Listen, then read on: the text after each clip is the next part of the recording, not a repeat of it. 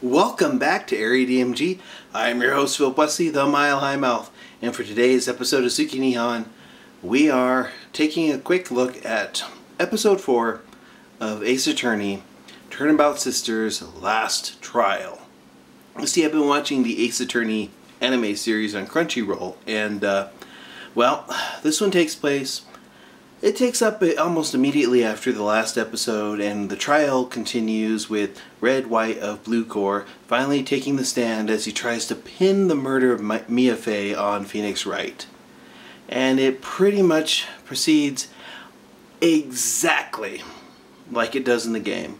Right down to some of the reactions, although not as over the top or as exaggerated as some of the stuff in the game. Which is, not as good. I'm sorry. The animation is a little wonky. The CGI is kind of bad. The music's not as soaring. The voice acting is fine. And I know a lot of this will probably be fixed up before it hits Blu-ray. Or before it's released in the United States with an English dub. An English dub would actually kind of help this a bit. Oh, if you're watching it with the subtitles, there's two different sets of subtitles in Crunchyroll.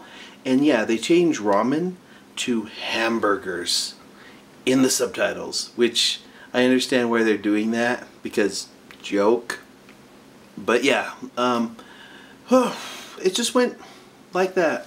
The last about 5 minutes of it after the trial ends are a little bit more interaction between Mia, Maya, and Phoenix Wright, and that works. You see, the thing is, I want them to show me more information in a new way. Most of the trial in this episode did not do that. It was pretty much fairly verbatim to the game. And that's kind of the problem with the show. This show could stand alone on its own, or it could be a commercial for the games. And this tries to be more of a commercial for the games instead of being something good on its own.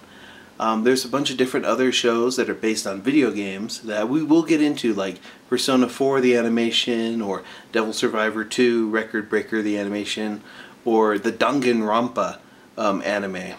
I want to get into those at some point. But the problem is a lot of these are more like an ad for a video game, when you really should just go play the video game to get the good full story. Now, if you've never played the video game, this is a pretty decent little series. I would imagine that if you're watching this and you've never played the game, it's kind of like Case Closed in a way. You're starting to learn some of these characters, and there are some interesting and funny characters in here. But if you've played the game, that's going to color your expectations of this series, and you're going to be sincerely disappointed by the content in many of these episodes. That's why we've been doing that thing after I rant for a bit about it, where we have the verdict and it's either not guilty or guilty. This one is very definitely guilty. However, it does show that, like, if this is a 10 to 11 episode series, then they'll probably do like 3 episodes for the next story arc, then 4 for the last story arc from the game. And if we finish up the first game in the first series, hopefully it'll do well enough that we can get the second series.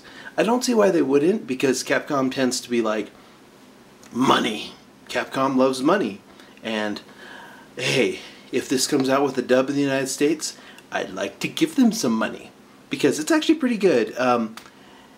In some regards, the animation does need to be cleaned up a bit. There are some really embarrassing and bad issues with the animation.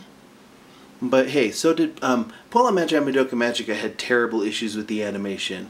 Stuff like Terraformers had all sorts of horrible censorship with the animation. Stuff changes from on broadcast to on Blu-ray, so hopefully we'll get to see that, and hopefully it'll get licensed and come out over here. I don't see why it wouldn't, because that's how animation companies over here work.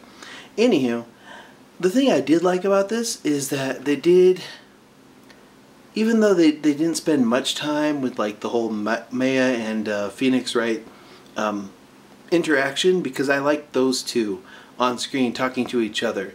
I do want more character development for Miles Edgeworth.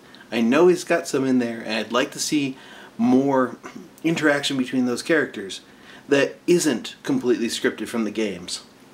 I mean, they can do that. It's okay if they deviate a little bit. I'm okay with that. Thing I am interested in seeing, though, next week they're going to be starting up the Turnabout Samurai episode. So that third case in the game, which has to do with, like, I think the Steel Samurai and that whole murder case that happens.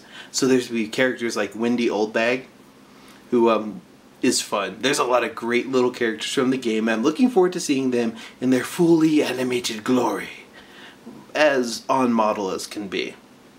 Overall, a decent episode. Unless you've played the games, then you might be a little bit bored by it. Overall, let's see what they do next week. This series is fairly uneven, and, well, this episode's guilty. I'm your host, Will Busley, the Mile High Mouth. Have you seen this episode yet? You can check it out on Crunchyroll, for free pretty much. And tell me what you thought of the episode. What do you think of this series so far? Are you hoping for a second season? Because I am. And let me know in those comments below. Hit that subscribe button, hit those like buttons, the little thumbs up things. And until the next video comes out, you are now caught up.